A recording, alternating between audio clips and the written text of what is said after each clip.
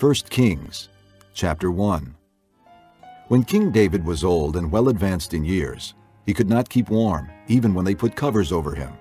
So his servants said to him, "Let us look for a young virgin to attend the king and take care of him. She can lie beside him so that our lord the king may keep warm." Then they searched throughout Israel for a beautiful girl, and found Abishag, a Shunammite, and brought her to the king. The girl was very beautiful. She took care of the king and waited on him, but the king had no intimate relations with her.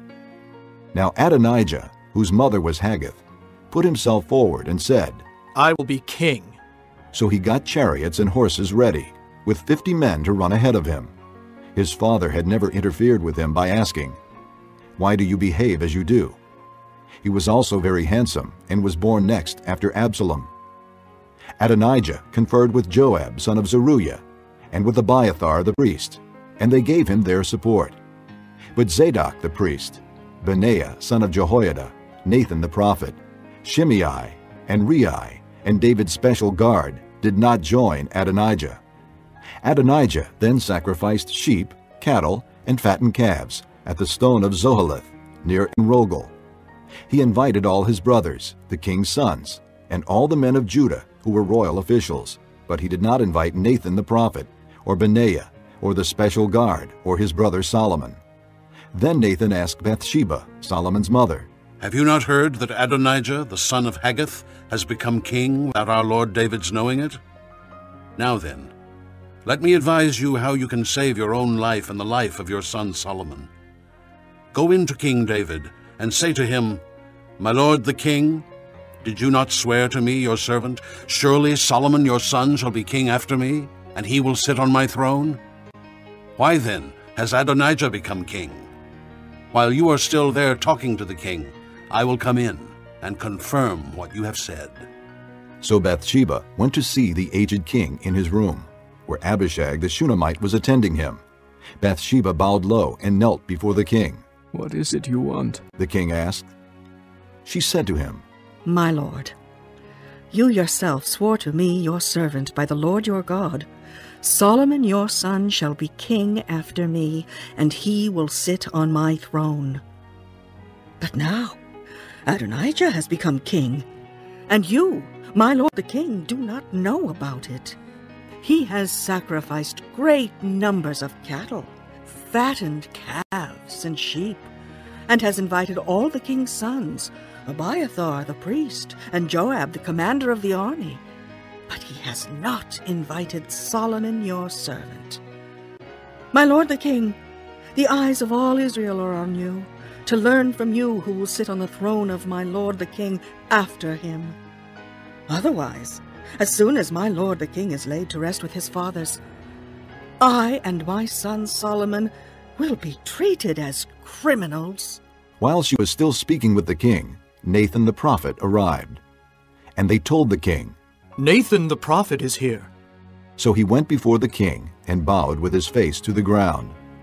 Nathan said, "Have you, my lord the king, declared that Adonijah shall be king after you, and that he will sit on your throne? Today he has gone down and sacrificed great numbers of cattle, fattened calves and sheep. He has invited all the king's sons, the commanders of the army, and Abiathar the priest. Right now they are eating and drinking with him and saying, 'Long live King Adonijah!' But me, your servant, and Zadok the priest, and Benaiah son of Jehoiada, and your servant Solomon he did not invite. Is this something my lord the king has done without letting his servants know who should sit on the throne of my lord the king after him?" Then King David said, "Call in Bathsheba." So she came into the king's presence and stood before him. The king then took an oath. "As surely as the Lord lives, who has delivered me out of every trouble, I will surely carry out today what I swore to you by the Lord the God of Israel. Solomon your son shall be king after me, and he will sit on my throne in my place." Then Bathsheba bowed low with her face to the ground, and kneeling before the king said, "May my lord King David live forever." King David said, "Call in Zadok the priest, Nathan the prophet, and Benaiah son of Jehoiada." When they came before the king, he said to them, Take your lord's servants with you, and set Solomon my son on my own mule, and take him down to Gihon. There have Zadok the priest and Nathan the prophet anoint him king over Israel. Blow the trumpet and shout, Long live King Solomon!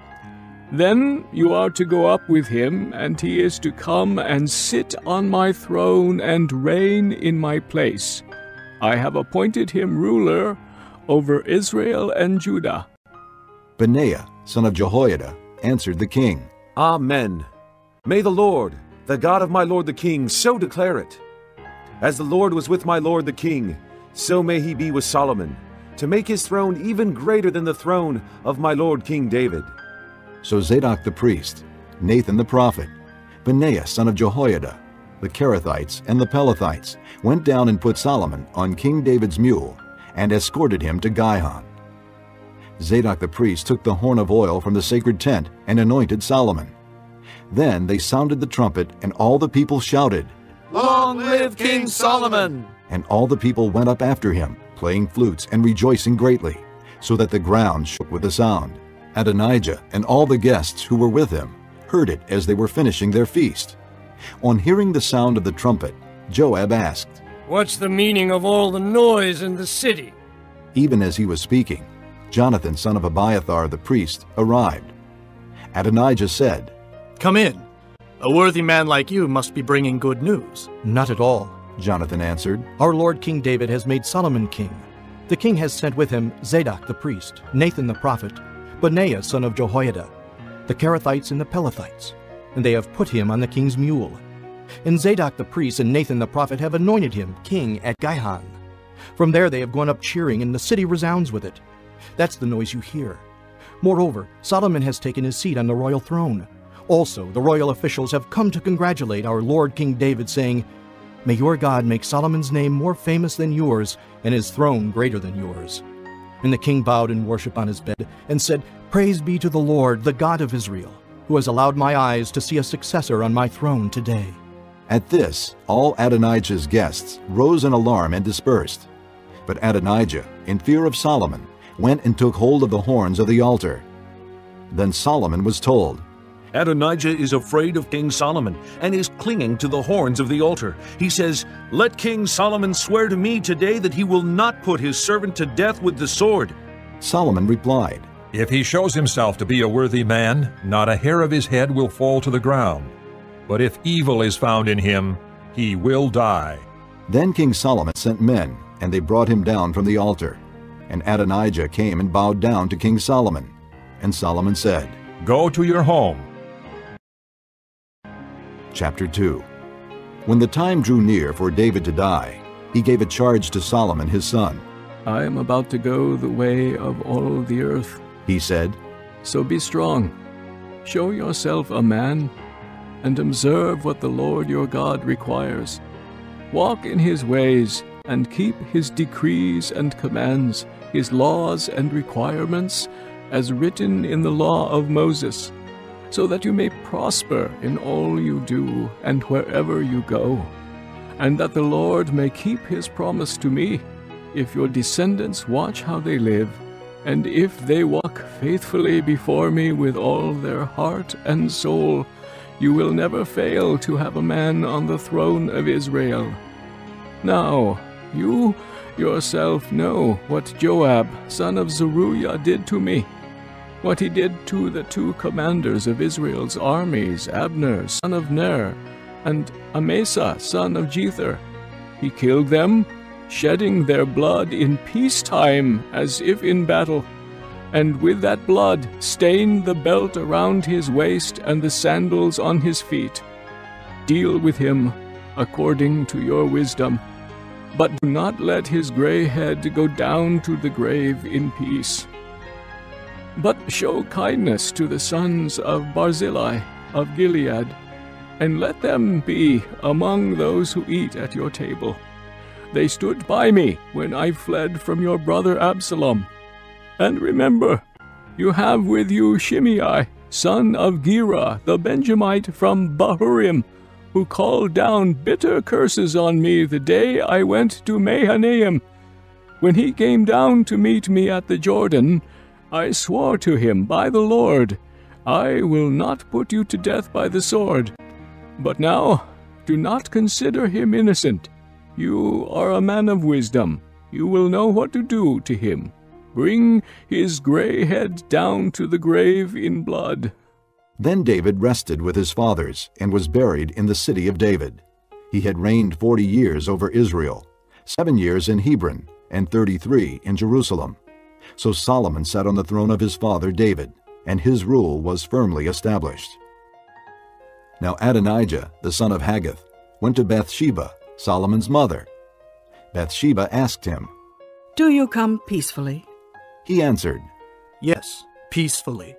Then he added, "I have something to say to you." "You may say it." She replied.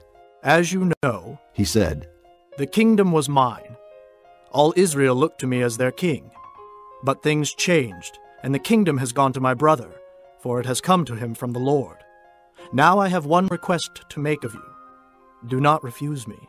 "You may make it," she said. So he continued, "Please ask King Solomon, he will not refuse you, to give me Abishag the Shunammite as my wife." "Very well," Bathsheba replied. "I will speak to the king for you." When Bathsheba went to King Solomon to speak to him for Adonijah, the king stood up to meet her, bowed down to her, and sat down on his throne. He had a throne brought for the king's mother, and she sat down at his right hand. "I have one small request to make of you," she said. "Do not refuse me." The king replied, "Make it my mother. I will not refuse you." So she said, "Let Abishag the Shunammite be given in marriage to your brother Adonijah." King Solomon answered his mother, "Why do you request Abishag the Shunammite for Adonijah? You might as well request the kingdom for him. After all, he is my older brother. Yes, for him and for Abiathar the priest, and Joab, son of Zeruiah." Then King Solomon swore by the Lord, "May God deal with me, be it ever so severely, if Adonijah does not pay with his life for this request. And now, as surely as the Lord lives, he who has established me securely on the throne of my father David, and has founded a dynasty for me as he promised, Adonijah shall be put to death today." So King Solomon gave orders to Benaiah, son of Jehoiada, and he struck down Adonijah, and he died. To Abiathar the priest the king said, "Go back to your fields in Anathoth. You deserve to die, but I will not put you to death now, because you carried the ark of the sovereign Lord before my father David, and shared all my father's hardships." So Solomon removed Abiathar from the priesthood of the Lord, fulfilling the word the Lord had spoken at Shiloh about the house of Eli. When the news reached Joab, who had conspired with Adonijah, though not with Absalom, he fled to the tent of the Lord and took hold of the horns of the altar.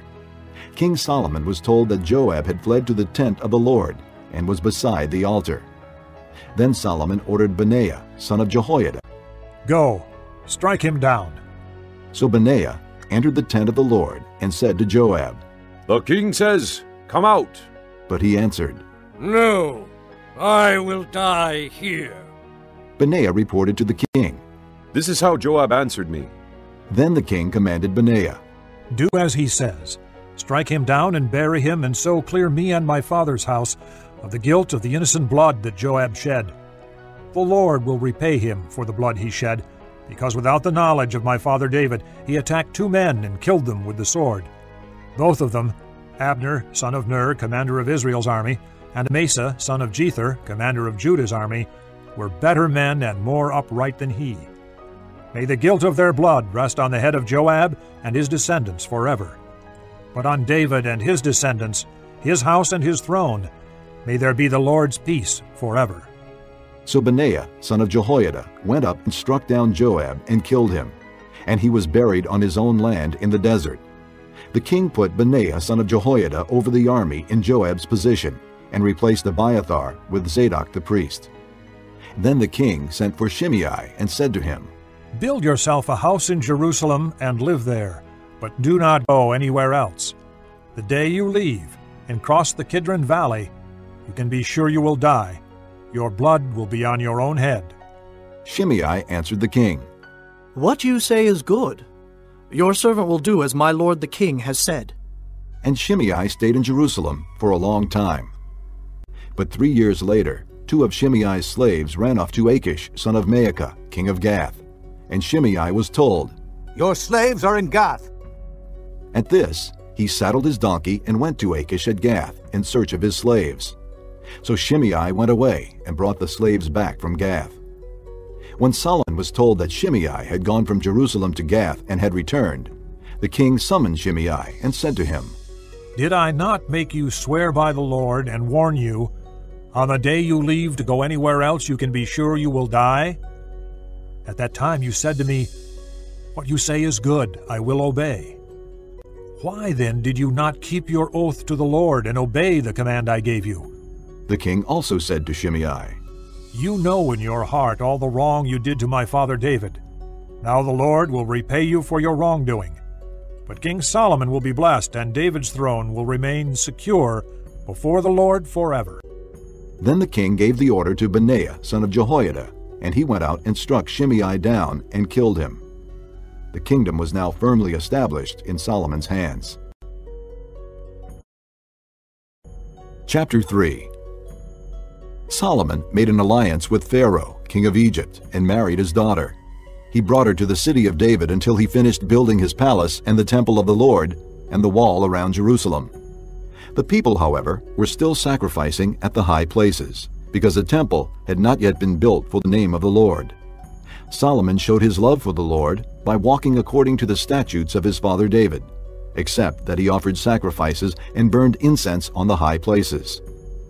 The king went to Gibeon to offer sacrifices, for that was the most important high place, and Solomon offered 1,000 burnt offerings on that altar. At Gibeon, the Lord appeared to Solomon during the night in a dream, and God said, "Ask for whatever you want me to give you." Solomon answered, "You have shown great kindness to your servant, my father David, because he was faithful to you and righteous and upright in heart. You have continued this great kindness to him, and have given him a son to sit on his throne this very day. Now, O Lord my God, you have made your servant king in place of my father David, but I am only a little child, and do not know how to carry out my duties. Your servant is here among the people you have chosen, a great people, too numerous to count or number. So give your servant a discerning heart to govern your people and to distinguish between right and wrong. For who is able to govern this great people of yours?" The Lord was pleased that Solomon had asked for this. So God said to him, "Since you have asked for this, and not for long life or wealth for yourself, nor have asked for the death of your enemies, but for discernment in administering justice, I will do what you have asked. I will give you a wise and discerning heart, so that there will never have been anyone like you, nor will there ever be. Moreover, I will give you what you have not asked for, both riches and honor, so that in your lifetime you will have no equal among kings. And if you walk in my ways and obey my statutes and commands, as David your father did, I will give you a long life." Then Solomon awoke, and he realized it had been a dream. He returned to Jerusalem, stood before the ark of the Lord's covenant, and sacrificed burnt offerings and fellowship offerings. Then he gave a feast for all his court. Now 2 prostitutes came to the king and stood before him. One of them said, "My lord, this woman and I live in the same house. I had a baby while she was there with me. The 3rd day after my child was born, this woman also had a baby. We were alone. There was no one in the house but the 2 of us. During the night, this woman's son died because she lay on him. So she got up in the middle of the night and took my son from my side while I, your servant, was asleep. She put him by her breast and put her dead son by my breast. The next morning, I got up to nurse my son, and he was dead. But when I looked at him closely in the morning light, I saw that it wasn't the son I had born." The other woman said, "No, the living one is my son. The dead one is yours." But the first one insisted. "No, the dead one is yours. The living one is mine." And so they argued before the king. The king said, This one says, "My son is alive and your son is dead," while that one says, "No, your son is dead and mine is alive." Then the king said, "Bring me a sword." So they brought a sword for the king. He then gave an order. "Cut the living child in two, and give half to one and half to the other." The woman whose son was alive was filled with compassion for her son, and said to the king, "Please, my lord, give her the living baby. Don't kill him." But the other said, "Neither I nor you shall have him. Cut him in two." Then the king gave his ruling. "Give the living baby to the first woman. Do not kill him. She is his mother." When all Israel heard the verdict the king had given, they held the king in awe, because they saw that he had wisdom from God to administer justice. Chapter 4. So King Solomon ruled over all Israel, and these were his chief officials: Azariah, son of Zadok, the priest; Elihoreph and Ahijah, sons of Shisha, secretaries; Jehoshaphat, son of Ahilud, recorder; Benaiah, son of Jehoiada, commander-in-chief; Zadok and Abiathar, priests; Azariah, son of Nathan, in charge of the district officers; Zabud, son of Nathan, a priest and personal advisor to the king; Ahishar, in charge of the palace; Adoniram, son of Abda, in charge of forced labor. Solomon also had 12 district governors over all Israel, who supplied provisions for the king and the royal household. Each one had to provide supplies for 1 month in the year. These are their names: Ben-Hur, in the hill country of Ephraim; Ben-Deker, in Makaz, Shaalbim, Beth-Shemesh, and Elon Beth-Hanan; Ben-Hesed, in Arubboth; Soko and all the land of Hepher were his; Ben-Abinadab, in Naphoth Dor. He was married to Taphath, daughter of Solomon; Baanah, son of Ahilud, in Taanach and Megiddo, and in all of Beth-Shan, next to Zarathan, below Jezreel, from Beth-Shan to Abel-Mahalah, across to Jokmeam; Ben-Geber, in Ramoth-Gilead. The settlements of Jair, son of Manasseh, in Gilead were his, as well as the district of Argob in Bashan, and its 60 large walled cities with bronze gate bars; Ahinadab, son of Iddo, in Mahanaim; Ahimaaz, in Naphtali. He had married Basemath, daughter of Solomon; Baanah, son of Hushai, in Asher and in Aloth; Jehoshaphat, son of Peruah, in Issachar; Shimei, son of Elah, in Benjamin; Geber, son of Uri, in Gilead, the country of Sihon, king of the Amorites, and the country of Og, king of Bashan. He was the only governor over the district. The people of Judah and Israel were as numerous as the sand on the seashore. They ate, they drank, and they were happy. And Solomon ruled over all the kingdoms from the river to the land of the Philistines, as far as the border of Egypt. These countries brought tribute and were Solomon's subjects all his life. Solomon's daily provisions were 30 cors of fine flour and 60 cors of meal, 10 head of stall-fed cattle, 20 of pasture-fed cattle, and 100 sheep and goats, as well as deer, gazelles, roebucks, and choice fowl. For he ruled over all the kingdoms west of the river, from Tiphsah to Gaza, and had peace on all sides. During Solomon's lifetime, Judah and Israel, from Dan to Beersheba, lived in safety, each man under his own vine and fig tree. Solomon had 4,000 stalls for chariot horses, and 12,000 horses. The district officers, each in his month, supplied provisions for King Solomon and all who came to the king's table. They saw to it that nothing was lacking. They also brought to the proper place their quotas of barley and straw for the chariot horses and the other horses. God gave Solomon wisdom and very great insight, and a breadth of understanding as measureless as the sand on the seashore. Solomon's wisdom was greater than the wisdom of all the men of the East, and greater than all the wisdom of Egypt. He was wiser than any other man, including Ethan the Ezrahite, wiser than Heman, Calcol, and Darda, the sons of Mahal. And his fame spread to all the surrounding nations. He spoke 3,000 proverbs, and his songs numbered 1,005. He described plant life, from the cedar of Lebanon to the hyssop that grows out of walls. He also taught about animals and birds, reptiles and fish. Men of all nations came to listen to Solomon's wisdom, sent by all the kings of the world who had heard of his wisdom. Chapter 5. When Hiram, king of Tyre, heard that Solomon had been anointed king to succeed his father David, he sent his envoys to Solomon, because he had always been on friendly terms with David. Solomon sent back this message to Hiram. You know that because of the wars waged against my father David from all sides, he could not build a temple for the name of the Lord his God until the Lord put his enemies under his feet. But now the Lord my God has given me rest on every side, and there is no adversary or disaster.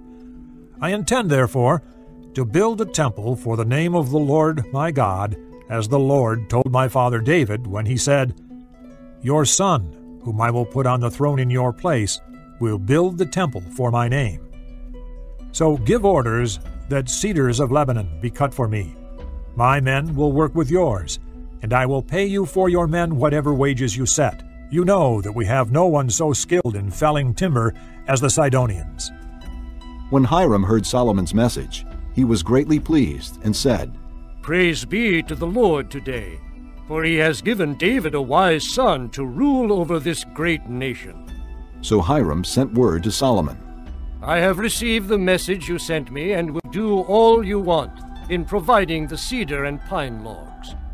My men will haul them down from Lebanon to the sea, and I will float them in rafts by sea to the place you specify. There I will separate them, and you can take them away. And you are to grant my wish by providing food for my royal household. In this way, Hiram kept Solomon supplied with all the cedar and pine logs he wanted, and Solomon gave Hiram 20,000 cores of wheat as food for his household, in addition to 20,000 baths of pressed olive oil. Solomon continued to do this for Hiram year after year. The Lord gave Solomon wisdom, just as he had promised him. There were peaceful relations between Hiram and Solomon, and the two of them made a treaty. King Solomon conscripted laborers from all Israel, 30,000 men. He sent them off to Lebanon in shifts of 10,000 a month, so that they spent 1 month in Lebanon and 2 months at home. Adoniram was in charge of the forced labor. Solomon had 70,000 carriers and 80,000 stonecutters in the hills, as well as 3,300 foremen who supervised the project and directed the workmen. At the king's command, they removed from the quarry large blocks of quality stone to provide a foundation of dressed stone for the temple. The craftsmen of Solomon and Hiram and the men of Gebal cut and prepared the timber and stone for the building of the temple. Chapter 6. In the 480th year after the Israelites had come out of Egypt, in the 4th year of Solomon's reign over Israel, in the month of Ziv, the 2nd month, he began to build the temple of the Lord. The temple that King Solomon built for the Lord was 60 cubits long, 20 wide, and 30 high. The portico at the front of the main hall of the temple extended the width of the temple, that is, 20 cubits, and projected 10 cubits from the front of the temple. He made narrow clerestory windows in the temple. Against the walls of the main hall and inner sanctuary, he built a structure around the building, in which there were side rooms. The lowest floor was 5 cubits wide, the middle floor 6 cubits, and the third floor 7. He made offset ledges around the outside of the temple, so that nothing would be inserted into the temple walls. In building the temple, only blocks dressed at the quarry were used, and no hammer, chisel, or any other iron tool was heard at the temple site while it was being built. The entrance to the lowest floor was on the south side of the temple. A stairway led up to the middle level, and from there to the third. So he built the temple and completed it, roofing it with beams and cedar planks. And he built the side rooms all along the temple. The height of each was 5 cubits, and they were attached to the temple by beams of cedar. The word of the Lord came to Solomon. As for this temple you are building, if you follow my decrees, carry out my regulations, and keep all my commands and obey them, I will fulfill through you the promise I gave to David your father. And I will live among the Israelites, and will not abandon my people Israel. So Solomon built the temple and completed it. He lined its interior walls with cedar boards, paneling them from the floor of the temple to the ceiling, and covered the floor of the temple with planks of pine.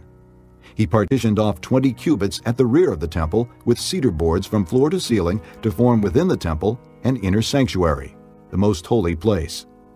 The main hall in front of this room was 40 cubits long.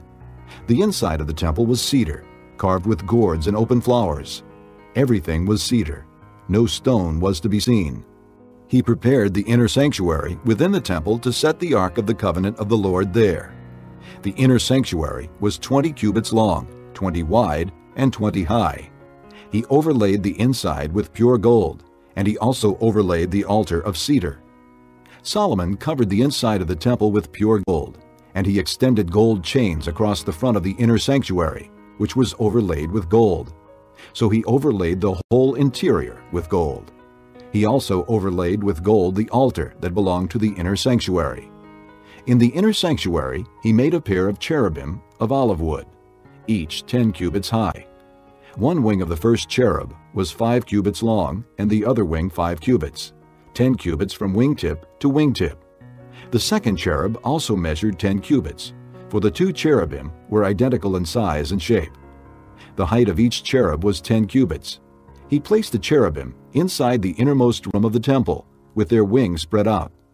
The wing of one cherub touched one wall, while the wing of the other touched the other wall, and their wings touched each other in the middle of the room. He overlaid the cherubim with gold.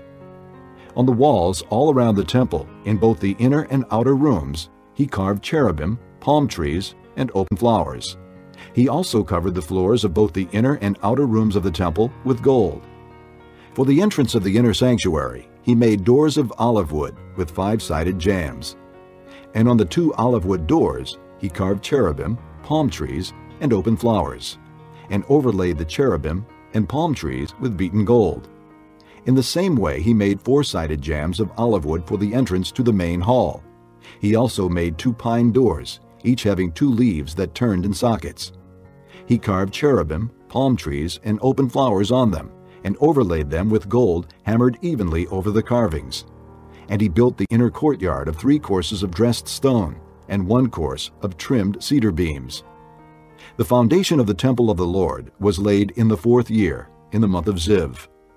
In the 11th year, in the month of Bul, the 8th month, the temple was finished in all its details according to its specifications. He had spent 7 years building it. Chapter 7.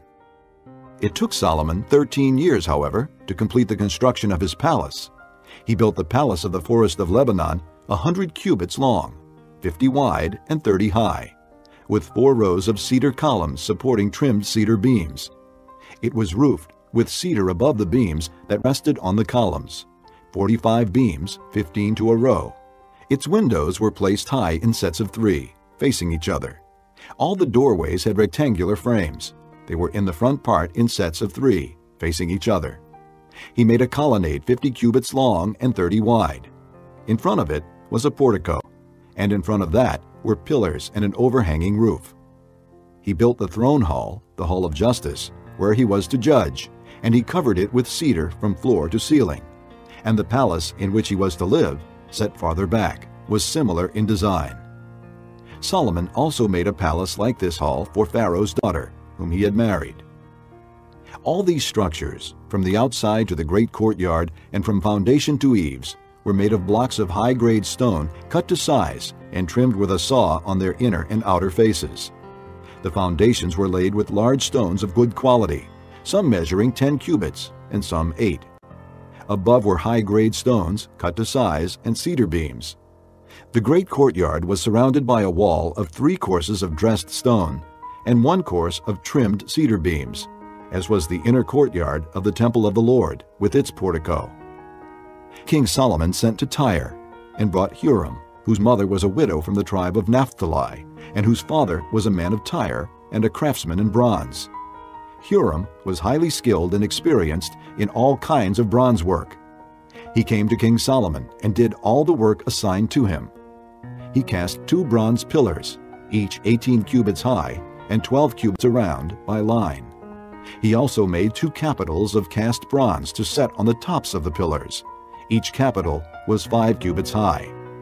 A network of interwoven chains festooned the capitals on top of the pillars, 7 for each capital. He made pomegranates in 2 rows encircling each network to decorate the capitals on top of the pillars. He did the same for each capital. The capitals on top of the pillars in the portico were in the shape of lilies, 4 cubits high. On the capitals of both pillars, above the bowl-shaped part next to the network, were the 200 pomegranates in rows all around. He erected the pillars at the portico of the temple. The pillar to the south he named Jachin, and the one to the north Boaz. The capitals on top were in the shape of lilies, and so the work on the pillars was completed. He made the sea of cast metal, circular in shape, measuring 10 cubits from rim to rim and 5 cubits high. It took a line of 30 cubits to measure around it. Below the rim, gourds encircled it, 10 to a cubit. The gourds were cast in 2 rows in one piece with the sea. The sea stood on 12 bulls, 3 facing north, 3 facing west, 3 facing south, and 3 facing east. The sea rested on top of them, and their hindquarters were toward the center. It was a handbreadth in thickness, and its rim was like the rim of a cup, like a lily blossom. It held 2,000 baths. He also made 10 movable stands of bronze. Each was 4 cubits long, 4 wide, and 3 high. This is how the stands were made. They had side panels attached to uprights. On the panels between the uprights were lions, bulls, and cherubim, and on the uprights as well. Above and below the lions and bulls were wreaths of hammered work. Each stand had 4 bronze wheels with bronze axles, and each had a basin resting on 4 supports, cast with wreaths on each side. On the inside of the stand, there was an opening that had a circular frame 1 cubit deep. This opening was round, and with its basework it measured 1.5 cubits. Around its opening there was engraving. Panels of the stands were square, not round. The 4 wheels were under the panels, and the axles of the wheels were attached to the stand. The diameter of each wheel was 1.5 cubits. The wheels were made like chariot wheels. The axles, rims, spokes, and hubs were all of cast metal. Each stand had 4 handles, 1 on each corner, projecting from the stand. At the top of the stand, there was a circular band 0.5 cubit deep. The supports and panels were attached to the top of the stand. He engraved cherubim, lions, and palm trees on the surfaces of the supports and on the panels, in every available space, with wreaths all around. This is the way he made the 10 stands. They were all cast in the same molds, and were identical in size and shape. He then made 10 bronze basins, each holding 40 baths, and measuring 4 cubits across, 1 basin to go on each of the 10 stands. He placed 5 of the stands on the south side of the temple, and 5 on the north. He placed the sea on the south side, at the southeast corner of the temple. He also made the basins and shovels and sprinkling bowls. So Huram finished all the work he had undertaken for King Solomon in the temple of the Lord. The 2 pillars, the 2 bowl-shaped capitals on top of the pillars, the 2 sets of network decorating the 2 bowl-shaped capitals on top of the pillars, the 400 pomegranates for the 2 sets of network, 2 rows of pomegranates for each network, decorating the bowl-shaped capitals on top of the pillars, the 10 stands with their 10 basins, the sea and the 12 bowls under it, the pots, shovels, and sprinkling bowls. All these objects that Huram made for King Solomon for the temple of the Lord were of burnished bronze. The king had them cast in clay molds in the plain of the Jordan between Succoth and Zarethan. Solomon left all these things unweighed, because there were so many. The weight of the bronze was not determined. Solomon also made all the furnishings that were in the Lord's temple: the golden altar, the golden table on which was the bread of the presence, the lampstands of pure gold, 5 on the right and 5 on the left, in front of the inner sanctuary, the gold floral work and lamps and tongs, the pure gold basins, wick trimmers, sprinkling bowls, dishes, and censers, and the gold sockets for the doors of the innermost room, the most holy place, and also for the doors of the main hall of the temple. When all the work King Solomon had done for the temple of the Lord was finished, he brought in the things his father David had dedicated, the silver and gold and the furnishings, and he placed them in the treasuries of the Lord's temple. Chapter 8. Then King Solomon summoned into his presence at Jerusalem the elders of Israel, all the heads of the tribes and the chiefs of the Israelite families, to bring up the ark of the Lord's covenant from Zion, the city of David. All the men of Israel came together to King Solomon at the time of the festival in the month of Ethim, the 7th month.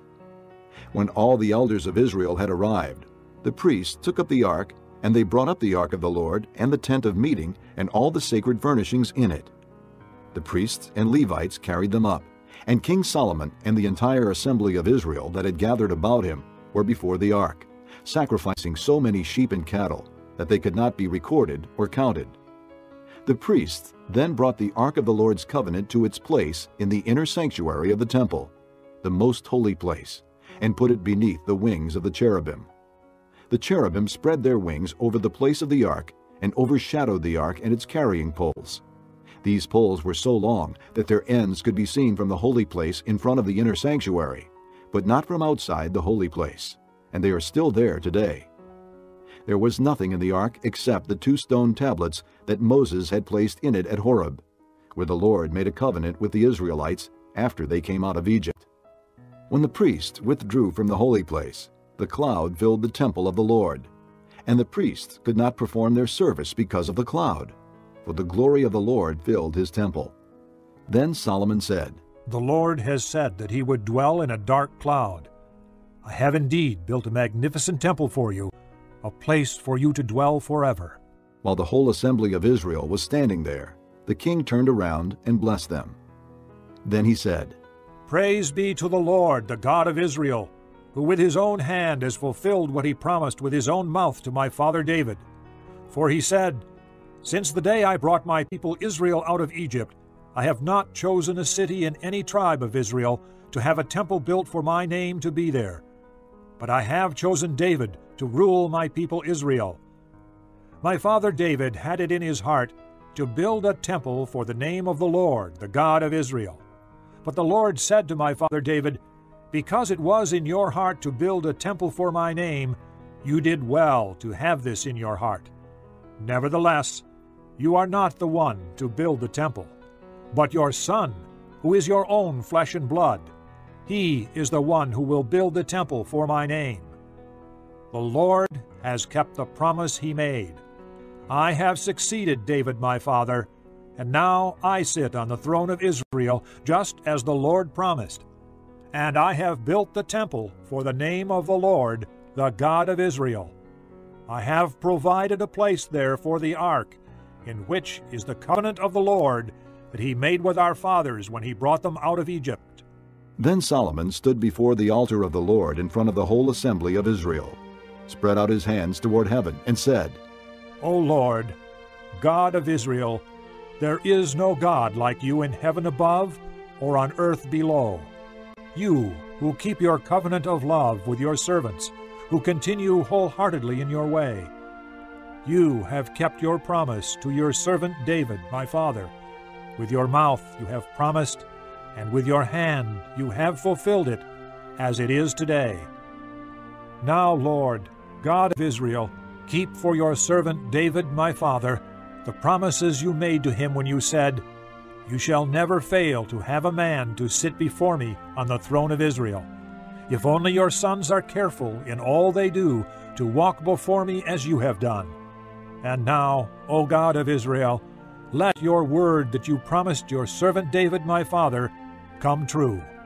But will God really dwell on earth? The heavens, even the highest heaven, cannot contain you. How much less this temple I have built? Yet give attention to your servant's prayer and his plea for mercy, O Lord my God. Hear the cry and the prayer that your servant is praying in your presence this day. May your eyes be open toward this temple night and day, this place of which you said, 'My name shall be there,' so that you will hear the prayer your servant prays toward this place. Hear the supplication of your servant and of your people Israel when they pray toward this place. Hear from heaven your dwelling place, and when you hear, forgive. When a man wrongs his neighbor and is required to take an oath, and he comes and swears the oath before your altar in this temple, then hear from heaven and act. Judge between your servants, condemning the guilty, and bringing down on his own head what he has done. Declare the innocent not guilty, and so establish his innocence. When your people Israel have been defeated by an enemy because they have sinned against you, and when they turn back to you and confess your name, praying and making supplication to you in this temple, then hear from heaven and forgive the sin of your people Israel, and bring them back to the land you gave to their fathers.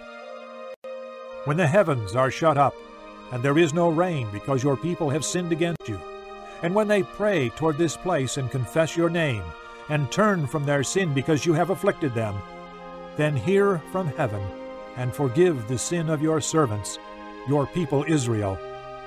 Teach them the right way to live, and send rain on the land you gave your people for an inheritance. When famine or plague comes to the land, or blight or mildew, locusts or grasshoppers, or when an enemy besieges them in any of their cities, whatever disaster or disease may come, and when a prayer or plea is made by any of your people Israel, each one aware of the afflictions of his own heart, and spreading out his hands toward this temple, then hear from heaven, your dwelling place, forgive and act.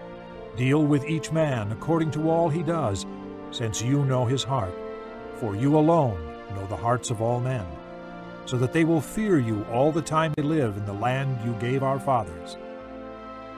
As for the foreigner who does not belong to your people Israel, but has come from a distant land because of your name, for men will hear of your great name and your mighty hand and your outstretched arm, when he comes and prays toward this temple, then hear from heaven, your dwelling place, and do whatever the foreigner asks of you, so that all the peoples of the earth may know your name and fear you, as do your own people Israel, and may know that this house I have built bears your name.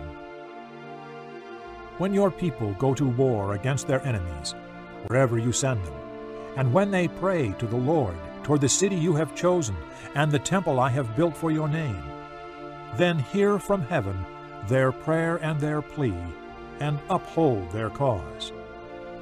When they sin against you, for there is no one who does not sin, and you become angry with them, and give them over to the enemy who takes them captive to his own land, far away or near, and if they have a change of heart in the land where they are held captive, and repent, and plead with you in the land of their conquerors, and say, We have sinned, we have done wrong, we have acted wickedly. And if they turn back to you with all their heart and soul in the land of their enemies who took them captive, and pray to you toward the land you gave their fathers, toward the city you have chosen, and the temple I have built for your name, then from heaven, your dwelling place, hear their prayer and their plea, and uphold their cause. And forgive your people who have sinned against you. Forgive all the offenses they have committed against you, and cause their conquerors to show them mercy. For they are your people and your inheritance, whom you brought out of Egypt, out of that iron-smelting furnace.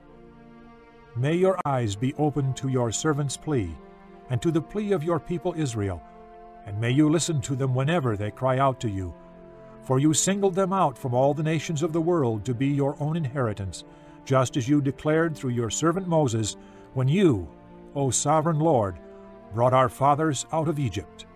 When Solomon had finished all these prayers and supplications to the Lord, he rose from before the altar of the Lord, where he had been kneeling with his hands spread out toward heaven. He stood and blessed the whole assembly of Israel in a loud voice, saying, Praise be to the Lord, who has given rest to his people Israel, just as he promised. Not one word has failed of all the good promises he gave through his servant Moses. May the Lord our God be with us as he was with our fathers. May he never leave us nor forsake us. May he turn our hearts to him, to walk in all his ways, and to keep the commands, decrees, and regulations he gave our fathers. And may these words of mine, which I have prayed before the Lord, be near to the Lord our God day and night, that he may uphold the cause of his servant and the cause of his people Israel, according to each day's need, so that all the peoples of the earth may know that the Lord is God and that there is no other. But your hearts must be fully committed to the Lord our God, to live by his decrees and obey his commands as at this time. Then the king and all Israel with him offered sacrifices before the Lord. Solomon offered a sacrifice of fellowship offerings to the Lord, 22,000 cattle and 120,000 sheep and goats. So the king and all the Israelites dedicated the temple of the Lord. On that same day, the king consecrated the middle part of the courtyard in front of the temple of the Lord, and there he offered burnt offerings, grain offerings, and the fat of the fellowship offerings, because the bronze altar before the Lord was too small to hold the burnt offerings, the grain offerings, and the fat of the fellowship offerings. So Solomon observed the festival at that time, and all Israel with him, a vast assembly, people from Lebo Hamath to the Wadi of Egypt. They celebrated it before the Lord our God for 7 days, and 7 days more, 14 days in all. On the following day he sent the people away. They blessed the king, and then went home, joyful and glad in heart for all the good things the Lord had done for his servant David and his people Israel.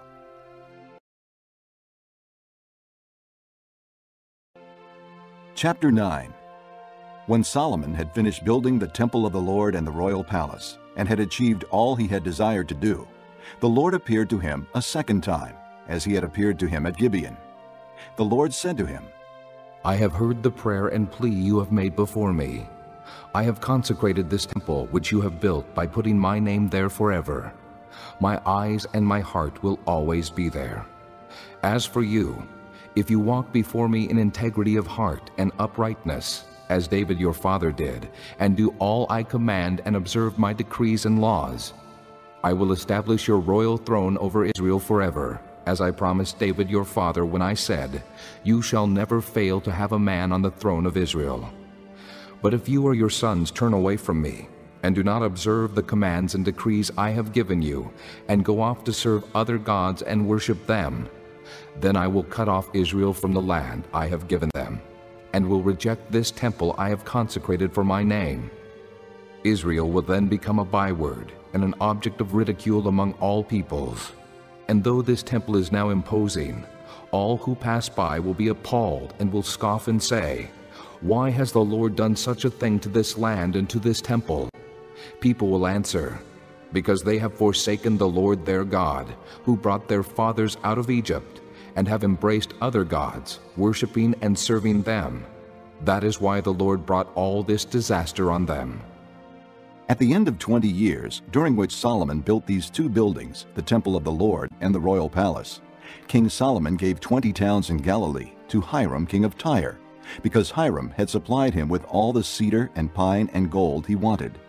But when Hiram went from Tyre to see the towns that Solomon had given him, he was not pleased with them. What kind of towns are these you have given me, my brother? He asked. And he called them the land of Cabul, a name they have to this day. Now Hiram had sent to the king 120 talents of gold. Here is the account of the forced labor King Solomon conscripted to build the Lord's temple, his own palace, the supporting terraces, the wall of Jerusalem, and Hazor, Megiddo, and Gezer. Pharaoh, king of Egypt, had attacked and captured Gezer. He had set it on fire. He killed its Canaanite inhabitants, and then gave it as a wedding gift to his daughter, Solomon's wife. And Solomon rebuilt Gezer. He built up Lower Beth Horon, Baalath, and Tadmor in the desert within his land, as well as all his store cities and the towns for his chariots and for his horses, whatever he desired to build in Jerusalem, in Lebanon, and throughout all the territory he ruled. All the people left from the Amorites, Hittites, Perizzites, Hivites, and Jebusites. These peoples were not Israelites, that is, their descendants remaining in the land, whom the Israelites could not exterminate. These Solomon conscripted for his slave labor force, as it is to this day. But Solomon did not make slaves of any of the Israelites. They were his fighting men, his government officials, his officers, his captains, and the commanders of his chariots and charioteers. They were also the chief officials in charge of Solomon's projects, 550 officials supervising the men who did the work. After Pharaoh's daughter had come up from the city of David to the palace Solomon had built for her, he constructed the supporting terraces. 3 times a year, Solomon sacrificed burnt offerings and fellowship offerings on the altar he had built for the Lord, burning incense before the Lord along with them, and so fulfilled the temple obligations. King Solomon also built ships at Ezion-Geber, which is near Elath in Edom, on the shore of the Red Sea. And Hiram sent his men, sailors who knew the sea, to serve in the fleet with Solomon's men. They sailed to Ophir and brought back 420 talents of gold, which they delivered to King Solomon. Chapter 10. When the Queen of Sheba heard about the fame of Solomon and his relation to the name of the Lord, she came to test him with hard questions.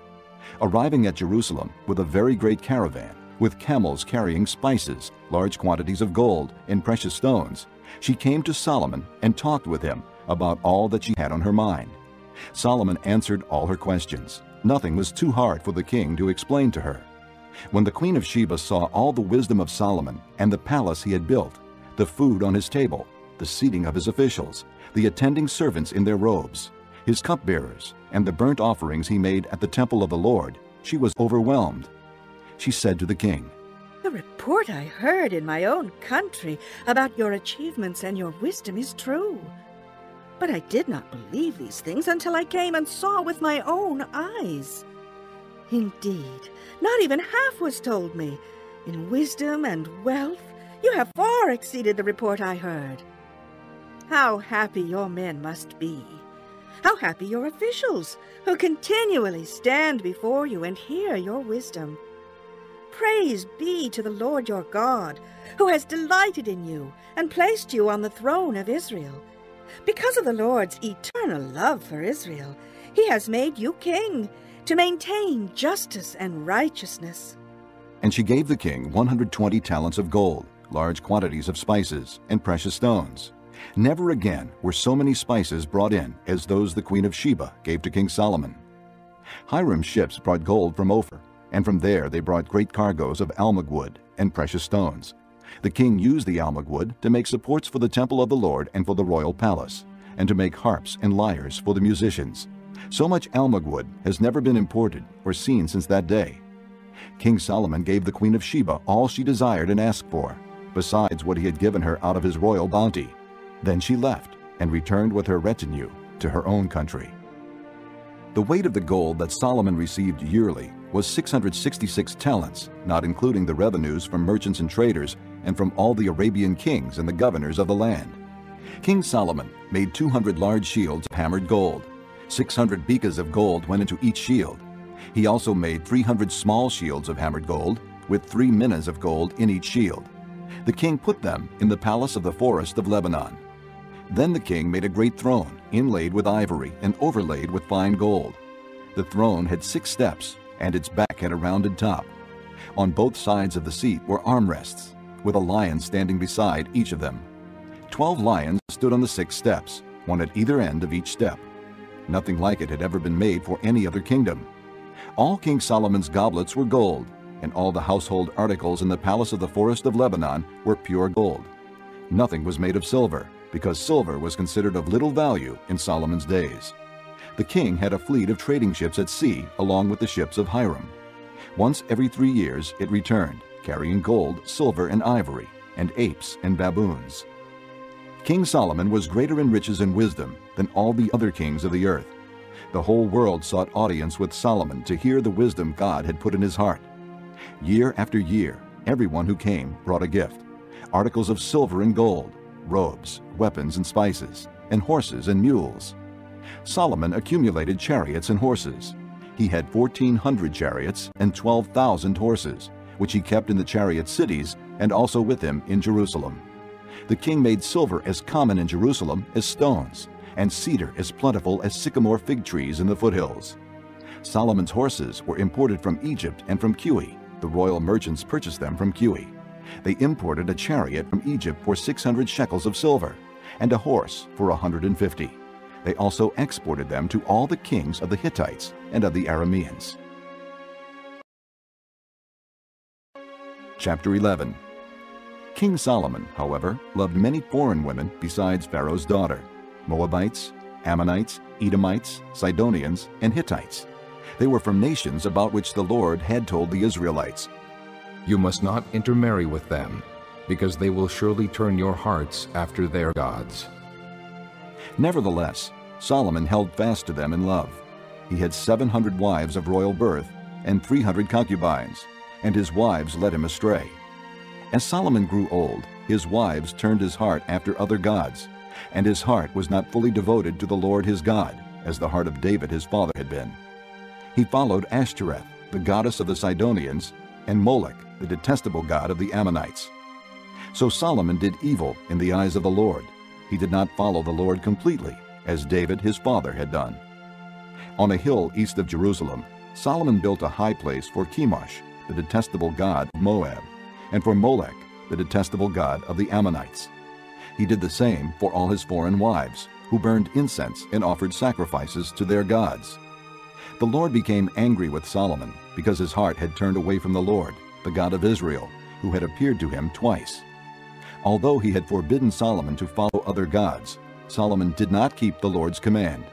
So the Lord said to Solomon, "Since this is your attitude, and you have not kept my covenant and my decrees which I commanded you, I will most certainly tear the kingdom away from you and give it to one of your subordinates. Nevertheless, for the sake of David your father, I will not do it during your lifetime. I will tear it out of the hand of your son. Yet I will not tear the whole kingdom from him, but will give him one tribe for the sake of David my servant, and for the sake of Jerusalem, which I have chosen."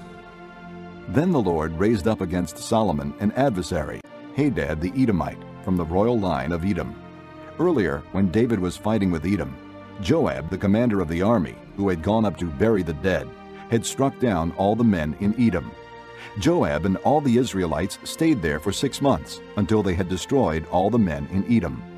But Hadad, still only a boy, fled to Egypt with some Edomite officials who had served his father. They set out from Midian and went to Paran. Then, taking men from Paran with them, they went to Egypt, to Pharaoh king of Egypt, who gave Hadad a house and land and provided him with food. Pharaoh was so pleased with Hadad that he gave him a sister of his own wife, Queen Tahpenes, in marriage. The sister of Tahpenes bore him a son named Genubath, whom Tahpenes brought up in the royal palace. There, Genubath lived with Pharaoh's own children. While he was in Egypt, Hadad heard that David rested with his fathers, and that Joab, the commander of the army, was also dead. Then Hadad said to Pharaoh, "Let me go, that I may return to my own country." "What have you lacked here that you want to go back to your own country?" Pharaoh asked. "Nothing," Hadad replied. "but do let me go." And God raised up against Solomon another adversary, Rezon, son of Eliada, who had fled from his master, Hadadezer, king of Zobah. He gathered men around him and became the leader of a band of rebels when David destroyed the forces of Zobah. The rebels went to Damascus, where they settled and took control. Rezon was Israel's adversary as long as Solomon lived, adding to the trouble caused by Hadad. So Rezon ruled in Aram and was hostile toward Israel. Also, Jeroboam, son of Nebat, rebelled against the king. He was one of Solomon's officials, an Ephraimite from Zeradah, and his mother was a widow named Zeruiah. Here is the account of how he rebelled against the king. Solomon had built the supporting terraces and had filled the gap in the wall of the city of David his father. Now Jeroboam was a man of standing, and when Solomon saw how well the young man did his work, he put him in charge of the whole labor force of the house of Joseph. About that time, Jeroboam was going out of Jerusalem, and Ahijah, the prophet of Shiloh, met him on the way, wearing a new cloak. The two of them were alone out in the country, and Ahijah took hold of the new cloak he was wearing and tore it into 12 pieces. Then he said to Jeroboam, "Take 10 pieces for yourself, for this is what the Lord, the God of Israel, says. See, I am going to tear the kingdom out of Solomon's hand and give you 10 tribes. But for the sake of my servant David and the city of Jerusalem, which I have chosen out of all the tribes of Israel, he will have 1 tribe.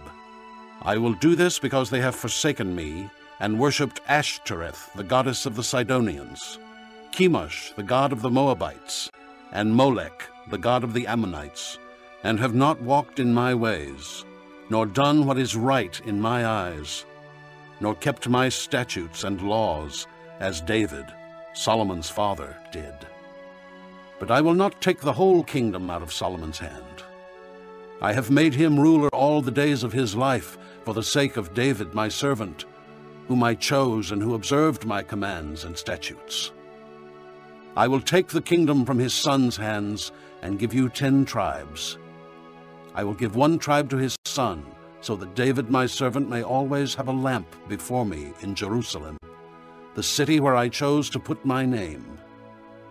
However, as for you, I will take you, and you will rule over all that your heart desires. You will be king over Israel. If you do whatever I command you, and walk in my ways and do what is right in my eyes, by keeping my statutes and commands, as David my servant did, I will be with you. I will build you a dynasty as enduring as the one I built for David, and will give Israel to you. I will humble David's descendants because of this, but not forever. Solomon tried to kill Jeroboam, but Jeroboam fled to Egypt, to Shishak the king, and stayed there until Solomon's death. As for the other events of Solomon's reign, all he did and the wisdom he displayed, are they not written in the book of the Annals of Solomon? Solomon reigned in Jerusalem over all Israel 40 years. Then he rested with his fathers and was buried in the city of David his father. And Rehoboam his son succeeded him as king.